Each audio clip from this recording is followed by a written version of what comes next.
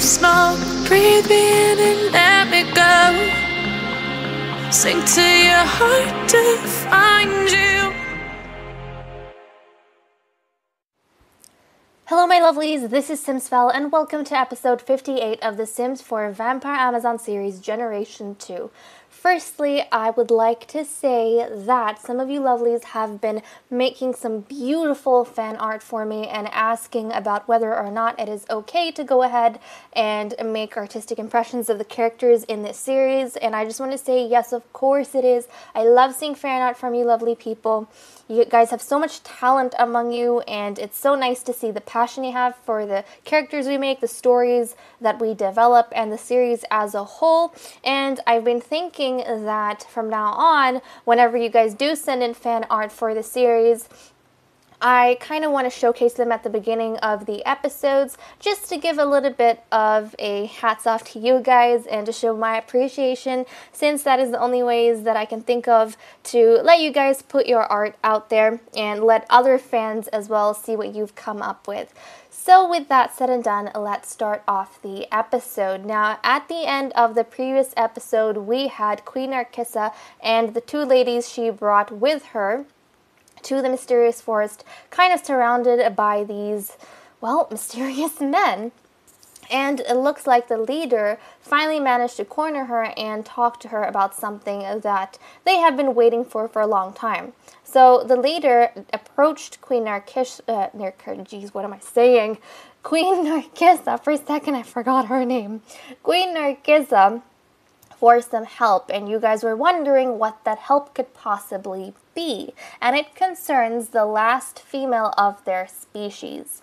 So, the help that this leader over here, whose name is Barveus, I mentioned, he wants Queen Narcissa, or not wants, that is a strong word, he's not exactly in a position to be wanting anything, but he hopes that Queen Narcissa can help his small band that's been left out of their entire species. They are known as the Forest Walkers. They've been chased away from their traditional homelands. By what and who we are not exactly sure, and I know some of you lovelies are very, very anxious for the Salazars and the Royal Coven to not get into another war, and I'm hoping that is also going to be the case. But they have found themselves exiled from their homeland, and the only place they could think of to actually go was to the Vampire Queen herself, who is a bit of a terrifying figure, but again, they were just pulling at straws. They had nothing else left to do except go to her, and Barveus is hoping that perhaps the Queen is going to have mercy on the fact that his species is on the brink of extinction and give them a little bit of a haven and a safe place to stay. Also, the female, the last female of his species, is not currently with their band, but she is hidden away in the mountains, and he is thinking once he can ensure that the Queen has agreed and everyone's going to be safe here, to bring that female on down, and then hopefully the Queen can ensure a safe spot or a safe few spots where they can start rebuilding their home, where they can go ahead and breed up their species again and ensure that their numbers are, you know, back to normal. And I don't know, I feel as though Queen Narcissa is somewhat inclined to help them, particularly because this concerns the last female of a species. Now, yes, they aren't vampires, but then again, they are, or she is going to be this forest walker, is the last forest walker female. And I think the idea of ensuring that a species is going to have even more females is appealing to Queen Narcissa, especially compared to her mother and even her older sister who passed away. I see Narcissa as a more benevolent queen, so it just makes sense to me that her heart would ache for them and she would try and help them. But, of course, Narcissa is also a vampiress, so I don't think she would go ahead. Oh, geez, she's upset now. Yeah, look at that. She's upset over the fact that the species is having to go through this. But I don't think at the same time that she is just going to give them everything for free, because, as I said, she is a vampiress at heart. And maybe the trade-off, I think, that she is going to make with the Forest Walkers and with Barveus is that, yes, she will agree to help them, under one condition. The condition she has is that whenever a vampiress reaches teenhood in her coven, they will be brought to the mysterious forest to hunt and feast on one of the forest walker males. So they will have to involuntarily give themselves over for a drink as a first drink, because I think the fact that they are about to go extinct makes them seem like a delicacy to the queen and to the vampires.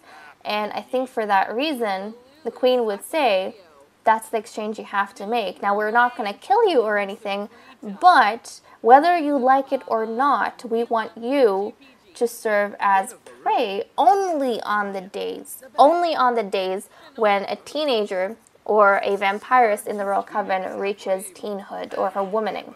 So I think Barveus, by the way he is seeming right now, is going to agree to that, because he is at his wit's end, and the only thing he can think of to protect the last female is, of course, to agree with whatever demands the Vampire Queen has. And Narcissa, part of this, I think, is going to say that to show her goodwill, she is going to arrange for a separate place for their female to live and for their female to have children and take care of children, a nursery of sorts. And she is going to assign a vampire guardian, so a forest guardian, to that area or to that nursery, so that the forest guardian can both protect his species in the forest and in the separate nursery she's going to establish, or the nursery she's going to establish for them. So I think that is the discussion and the dealings they're having with each other just now. And look at that, he's a vegetarian. Well, that's not a surprise. But we have that said and done over here, and I guess that is the deal. And this is the lot and the way it looks. So they have this mystical magical bean portal tree, which I'm not entirely sure where it takes them, but it must be some sort of spiritual connection that the forest walkers have with something, probably something spiritual to do in their culture. I've got a bunch of gnomes around the place, some sitting spots, but look at that. It's very nature-oriented, which makes a lot of sense for them, but they do have access to foods and stuff, so yeah, it's quite fascinating that they're living in a place like this, but again, they're happy living the way they are living, and as long as they can go ahead and just do whatever they want, live a happy life in this little haven that they have established, I think Barveus is quite happy. He's not going to pose a threat to the queen at all. He knows he can't really do anything much. He's kind of just shown his heart in his sleeves and let the queen decide what's to be done with him, and she has decided to show off her benevolent nature. Also, she is in her third trimester, so she's going to give birth at some point pretty soon. And I'm sorry if I've been ranting too long. As for Persephone, and it seems as though he's told the other men, the forest walkers, to back off. We have Baintel over here, just, I think, keeping guard so he can escort the ladies or run to his leader if anything should go wrong. But apart from that, I think he is quite okay with everything that's been going on. Obviously, Persephone is a little bit tense. This is the first time she's gone out somewhere with the queen in an operation like this, and to be surrounded by so many of a foreign species, I think made her a little bit alarmed. And look at that, she is not impressed with Arabafin, with this forest walker. She's not impressed with them whatsoever. I don't think she likes them very much. No, she doesn't like them taken for surprise, I think. Morgana is also very annoyed. I feel like Morgana's annoyed at the fact that she couldn't help the queen. The fact that she tried to seduce the leader, but he wasn't interested in her. And I don't think it's because she feels offended that he wouldn't be compelled by her beauty. I think it's more so that she turned out to be useless to the queen in the situation. She's probably very frustrated about that, especially because the queen is pregnant, and that is her stepdaughter about to be born. So, of course, she would be concerned for the queen and her well-being. But I think now that the queen has figured out what's happening here, she is quite content to return back to the castle now that the hunting grounds has opened. And yeah, I think officially she has established this place as a hunting grounds. It is a protected nature reserve, but it's going to be open for hunting whenever a young vampiress turns into 18 and enters her womanhood. So there we go, and I think they are going to head back to the castle. Yes, they're going to head back to the castle, and we probably will be seeing this female arrive in the next episode or at the end of this episode. I don't know. We'll see when it happens. But look at that. The men are keeping guard. They're scouting out here in the forest and keeping guard so that no one can sneak up on them, but also probably to give their leader some privacy with the vampire queen. And I don't know what this would have done for Narcissa's reputation among the magical beings of the realm, but she's definitely done something interesting, and I don't feel as though if her mother, Queen Sheba, was in her place, would do the same thing. What do you guys think? Let me know, but I feel as though Sheba would have eliminated them. Either eliminated them or let them actually go extinct. I don't think Sheba would have helped them out like Narcissa is doing. But this is actually the perfect timing for them to come ahead and ask for help, because we do have the reappointment happening today, actually. So we'll see whether it's in this episode or the next episode. It probably will be in this episode, but we do have the reappointment happening, which means all the roles that Morgana's private army kind of encompassed, the Sims that we lost, who are in charge of various aspects of the kingdom that joined Morgana's private army, they're going to be replaced, but also a new role has now been established of the Forest Guardian, which the Queen is going to pick. So I'm actually quite excited to go ahead, check the gallery, and see what sort of Sims you guys have left for me. But I'm not just looking at the newest submissions. I will be going back and looking at all the submissions you guys have given me from the beginning, because I know a bunch of you put your heart and soul into making these Sims for me, and you get really excited at the possibility of having them in the series. And for one reason or another, I'm not able to have all of the Sims you make at any point in time.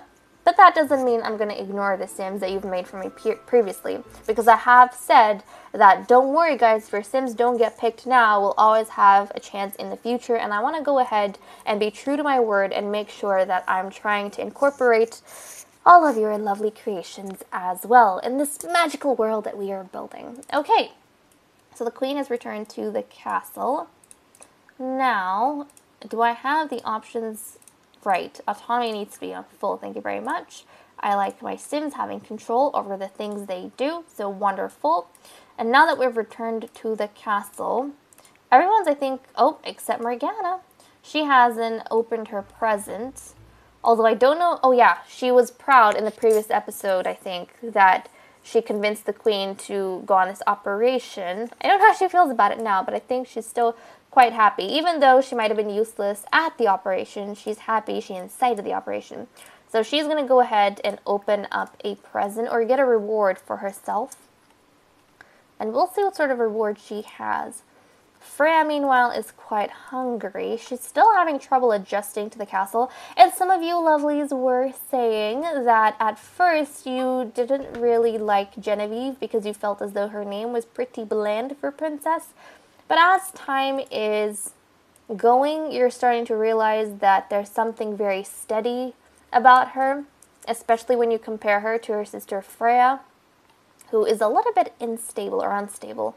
So that was an interesting point you guys made, and I completely agree. I feel as though Genevieve on her own maybe isn't exactly an interesting character to me, but when you put her together with her sister Freya, and if the Queen has another baby girl, if you put her together with her sisters, I think because of, especially Freya, the type of personality she has, it really brings out something that's interesting in Genevieve, and just the friction between the two females, I think, is going to result in some pretty cool stories in the future, so I'm excited about that. Lady Morgana got one foe zone. She will treasure it. Okay, nice. So she got some crystal, and let's see, where is this crystal? I think she should go put this crystal down in her dungeon somewhere. So we're going to go ahead. Now, she doesn't really collect crystals, but I think it would still be cool to pop this here somewhere. Yeah, I don't mind leaving that on the shelf. Also, I kind of feel as though I should start actually putting the stuff, some of the things they get around the place. Well, I do try and do that, but there's also, you know, a bit of a look that I go for sometimes. But yeah, I think we'll put that in her little area. That'll be quite nice. She's got a whole bunch of things, and this is just typical of any priestess in the coven. They tend to, if you look at their inventories, have all these crazy plants and things, which is awesome in my opinion, but look at that. They've got all these things to work with, and stuff that they've plucked and found, and things they could use in potions and all these, crazy ingredients that could be put to use for various things. Which is pretty cool in my opinion. I find that pretty awesome. And 6 a.m. is about to hit pretty soon. When it does, we are going to start the reappointments. But while that is taking place, let's quickly go ahead and actually reassign all the whims that the ladies want. What do they want to work on now? So Freya wants to win a game of darts. I'll put that in. That probably means she wants to actually spend time with someone. Even though she is a loner and all of that, I do think from time to time she does want to spend time with someone else.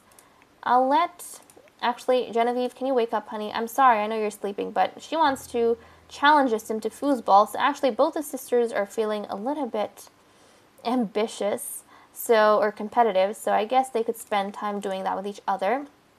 She didn't have any whim to do with the person, did she? No. Okay, Persephone actually wants to be funny with Narcissa. Interesting. I think she wants reassurance from Narcissa after the little operation they had. I think she felt a little bit caught off guard, and she wants reassurance from her. So that is completely fine, and we still have a bit of lag. Jeez. I don't know what's causing this lag, but I've been having lag in my game. I guess it's on and off a little bit. It's a bit irritating, but hopefully that fixes itself over time. Lady Morgana wants to... Oh my goodness! She wants to woohoo with the queen? They haven't even woohooed yet. This is crazy, guys. They have not woohooed yet. They've been married for a while, but they have not woohooed yet. That means they have to have their first kiss. Oh my goodness. And the queen's feeling flirty, but the queen wants to be friendly with Genevieve. So she is actually thinking, she's giving a lot of affection to Morgana, I must say. But I think the queen is thinking more so about her daughter than anything else.